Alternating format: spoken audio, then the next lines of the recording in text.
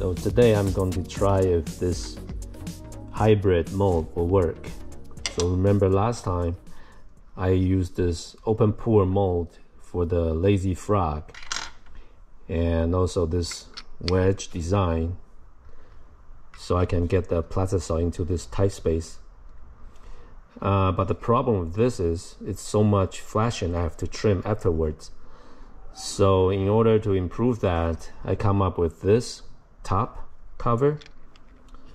So once you put it in, it becomes an injection mold. Here is how I create the top part. First, we create a block by extruding the bottom profile from the top surface of the original open pore mold.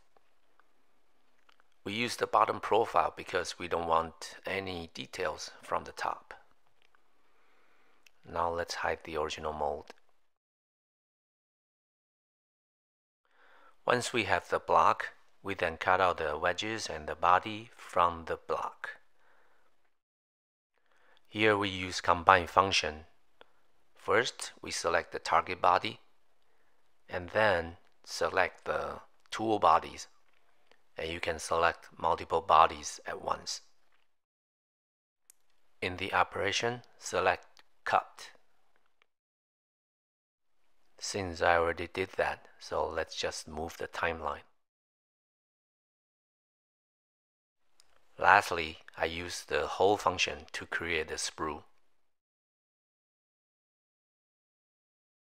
So there you have it, the top part of the closed injection mold. Now back to the workshop.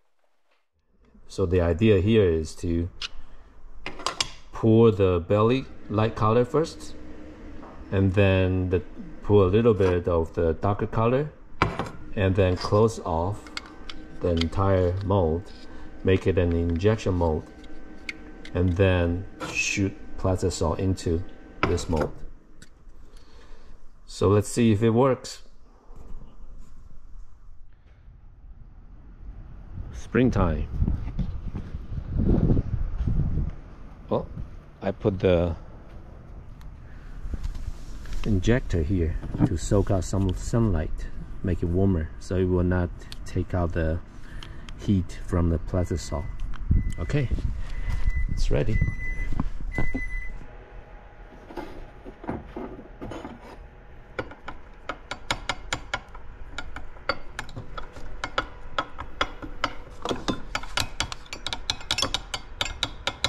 Woo, too hot.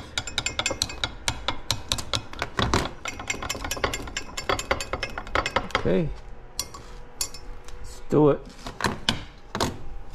The plastisol, the dark one is a little cool, but it's okay. Maybe heat it up a little bit while I'm doing this.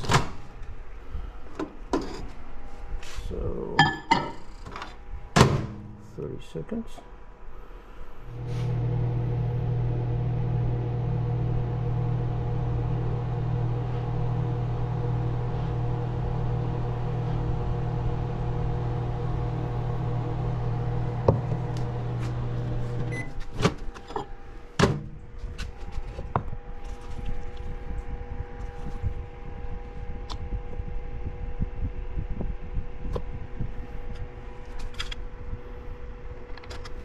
I guess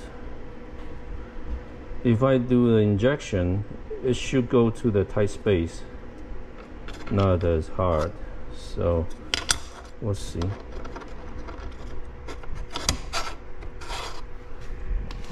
It's hot.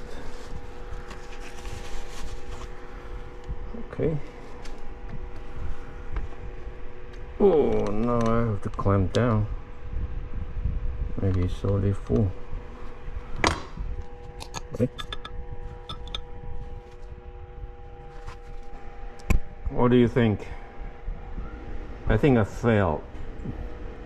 We'll check it. See you in a bit.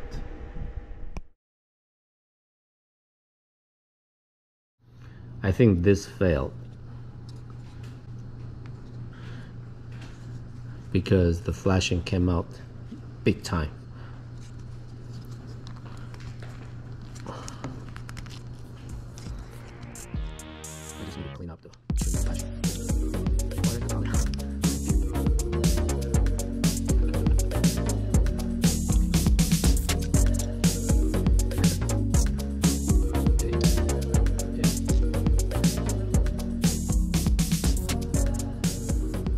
not bad. Well, just need to clean the flashing. Next time I'll clamp down the mold. If I clamp the mold, there shouldn't be any, or at least not as much. And most like this, I can just pull it off. This one, it's good. Alright, I'm back.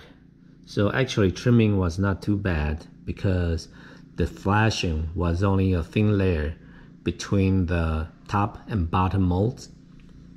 So I just need to pull the trimming out. I only need to cut a little bit.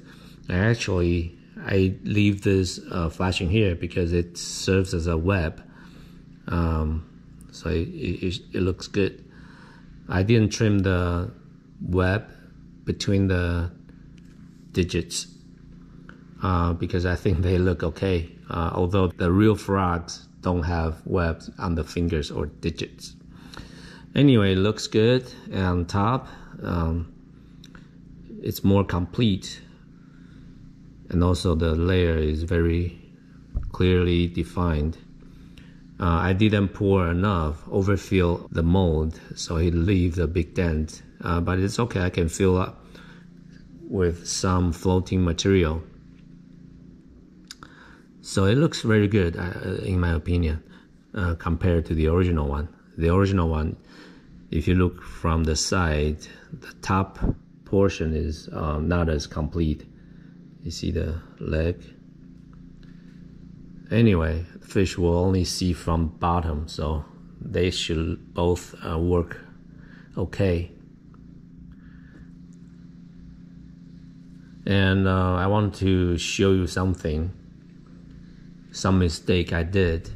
So remember earlier when I heat up the dark color plastisol?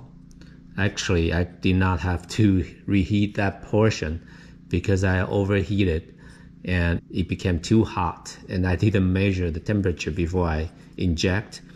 So as a result, it was too hot for this mold to handle. This is PLA 3D printed mold.